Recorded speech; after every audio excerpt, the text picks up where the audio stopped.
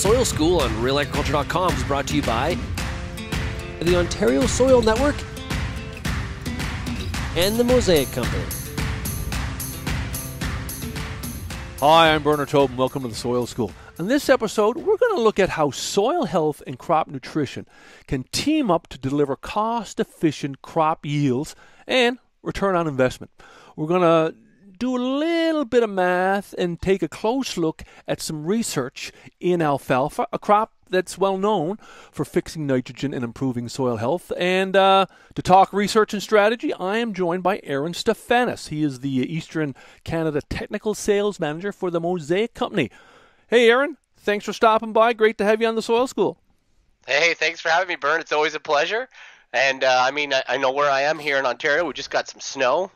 So hopefully, maybe it'll stay this time. I know none of us like snow, but, hopefully it stays because I'd rather just stay cold and get the soil ready for next year. You got it. Hey, but before we get there, we got to talk some research. We hear a lot about the impact of having forages like alfalfa in the rotation and the impact it can have on soil health.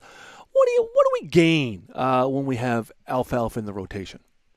Oh, that's a great question, Bern. And I tell you, it's probably one of the things that we are missing the most. Like if you go back, to when our grandparents farmed, alfalfa was always a part of the rotation because we had diverse cropping systems, and we had multi-farming. Everyone had livestock, essentially. But really, when you look at it, we're missing in essentially row crop production. We are missing having that alfalfa, and there's a couple things that it brings to the table that we've kind of forgot about for those that aren't using alfalfa every year, and that's biomass. So we get really great biomass specifically in the roots. So when you hear these cover crop people talk about where does biomass accumulate, a lot of it accumulates in the roots, and we get that nice beautiful tap root with alfalfa. So we get biomass that way, which also helps soil health, which also helps with compaction and issues like that. But a big part of that is with that soil health is increasing essentially our organic matter or even just our carbon sequestering into the soil, which helps with water holding capacity.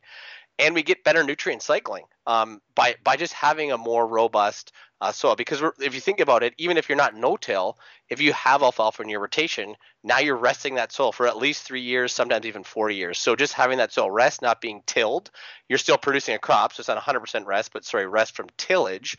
We're going to increase our biodiversity, mycorrhiza, a whole bunch of that soil biome that we're looking at and doing so much more research on in soil health. It's a major factor when it comes to that and a really good addition to the rotation. But some of these livestock people know that already. Oh, yeah. And alfalfa is one of the most responsive crops to management. But do we manage it effectively? And what I mean by that is, we tend to feed it with manure, but are we missing an opportunity? Yeah, good question again. So when you think about that, in general, even when I was in retail about 10 years ago, doing cropping plans and working with a lot of livestock farmers, because where I live in Waterloo region, there are a lot of livestock operations.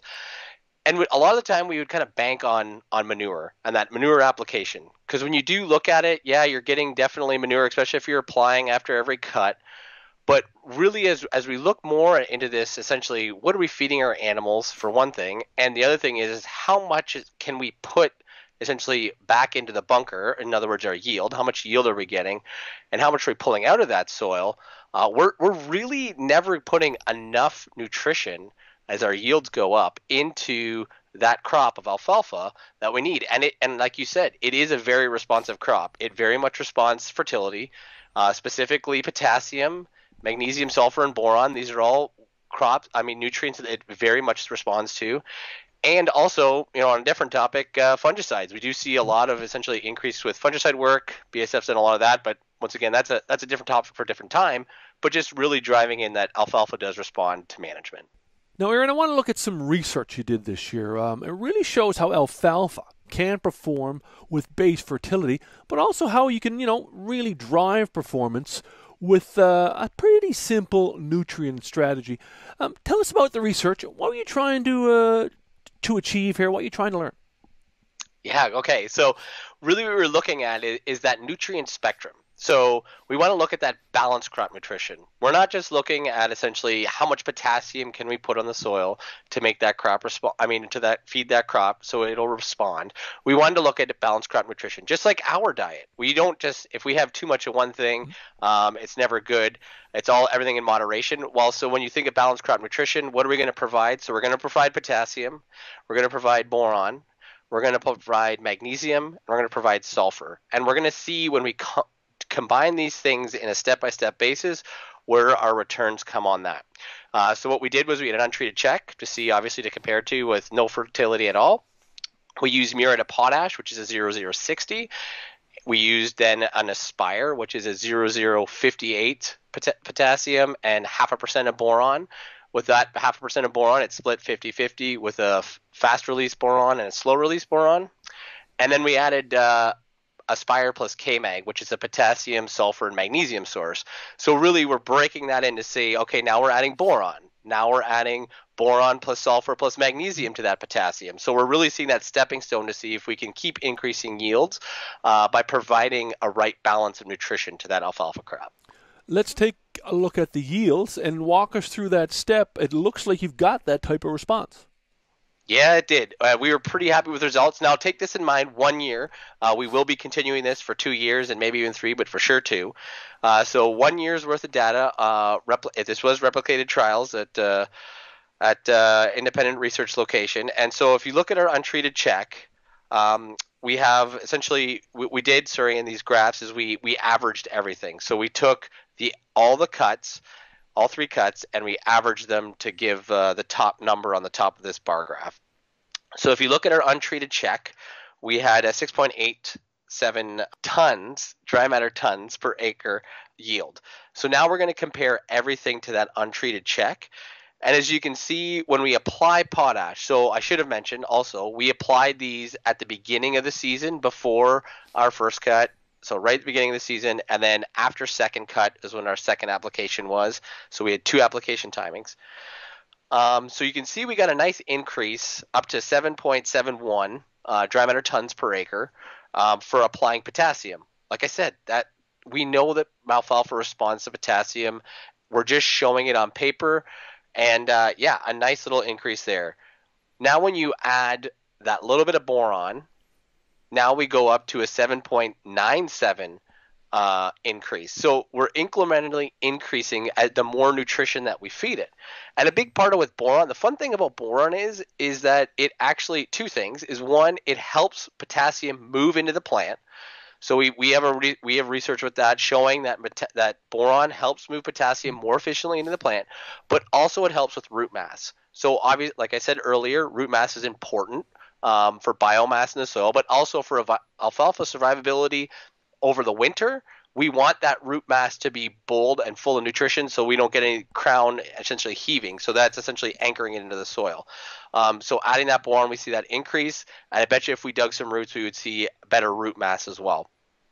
And then finally, when we have the potassium, boron, sulfur, and magnesium together, we really see that dramatic increase of just over 0.5 ton dry matter per acre increase. And once again, we're feeding it with sulfur. We know that sulfur is kind of something that we're not, especially as we've cleaned up our environment, which is good. We have less acid rain, less sulfur from the environment. We need to fertilize our crops with sulfur more readily. And as you can see, we're getting definitely an increase with sulfur, but also magnesium.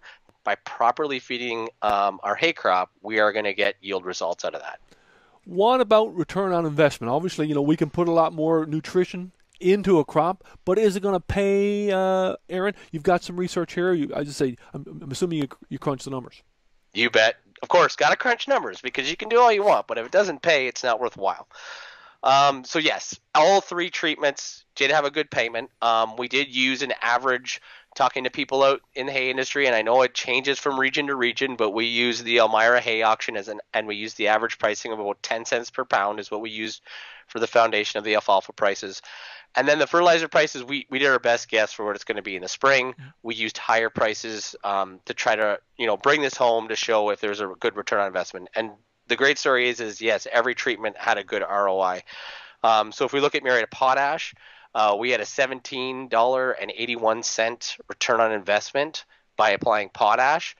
And this is the cool part. Once again, we start getting that balanced crop nutrition, especially that boron. Like how I said, that boron making potassium more efficient, better roots. Now we're essentially doubling our return on investment and getting a $43.31 per acre return by just adding a little bit of boron. Mm-hmm.